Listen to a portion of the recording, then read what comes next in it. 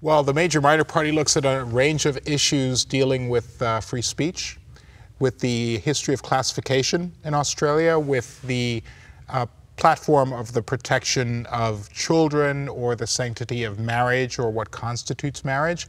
These are basically modern issues that are dealing with personal liberty and with the influence of the state in how far or how little they should deal with those issues. Version 1.0's approach to making work is quite different from a lot of theatre companies, and we use real documents to start with, and so we do a hell of a lot of research.